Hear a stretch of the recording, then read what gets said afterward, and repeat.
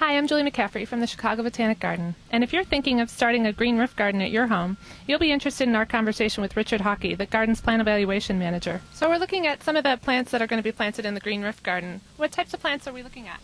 A lot of the plants here are actually sedums, different types of sedums, low growing that will go on the roof, as well as a number of other plants, again, both tested and untested, things like opuntia, the prickly pear cactus, ruellia, which is the hardy petunia.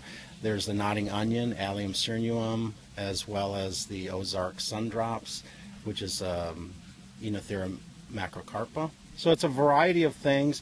There's both herbaceous plants as well as some small woody plants, roses, fragrant sumac, things like that. How many plants total are going to be, how many varieties of plants? Right now the plant list is about 320 different types of plants. We're in the tens and multiple tens of thousands of actual individual plants.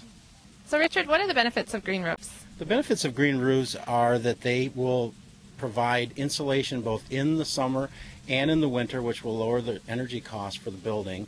It also, the water that runs through the green roof, the plants will capture some of the pollutants that are in the water, and it also provides an environment for birds and insects.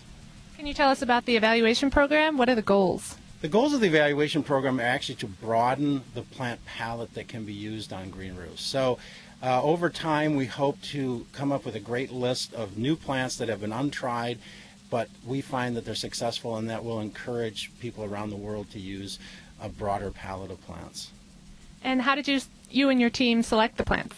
In the evaluation portion, we looked at natural environments around the world that have similar harsh conditions, lower rainfall, low soil depths, and just hot, dry conditions. And we looked at plants that thrived in those kind of environments to see which ones might grow here. What are you the most excited to see when the green roof garden is installed and the evaluation starts? Actually, I think it's not a specific plant that I'm interested in. I actually want to see how the plants move and change and grow and seed around, and I really want to see how they decide to live on the green roof. You know, we're going to plant them in a design, but will they stay in that design? Will they move? Will they, like an association with another plant, better? Will the original plant die out and seedlings will show up? I think that dynamic of how the roof will grow over the next few years is what's the most intriguing to me. How will the plants be monitored? Well, the plants will be monitored by the plant evaluation staff, both just visually looking at the plants and assessing how they're growing, but also the roof is equipped with monitoring equipment that will give us a reading can be as often as every second throughout the day on soil moisture content, the amount of rainfall, the wind velocity on the roof, how much light is actually reaching those plants, as well as the temperature at varying levels, a meter above the plant, within the soil medium or the growing medium, as well as in the varying layers of the roof structure itself. So if a plant fails or succeeds, part of that story is that information, because it tells you whether or not those conditions are right for that plant's survival.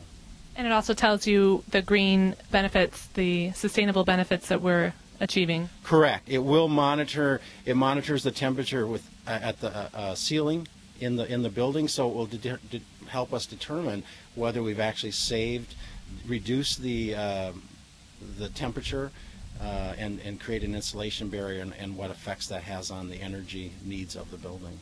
Great. So how are we going to let people know the results of the evaluation?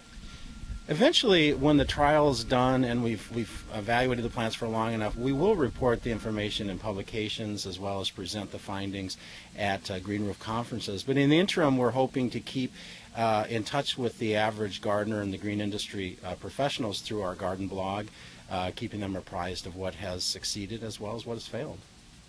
And it'll be just a beautiful place to enjoy an afternoon, right? I think so. I think it's going to be a wonderful experience.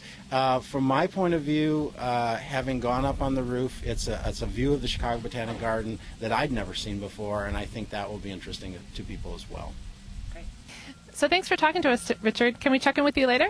Yeah, definitely. The roof will be an ongoing project, and we look forward to sharing that information. Great. Thanks so much.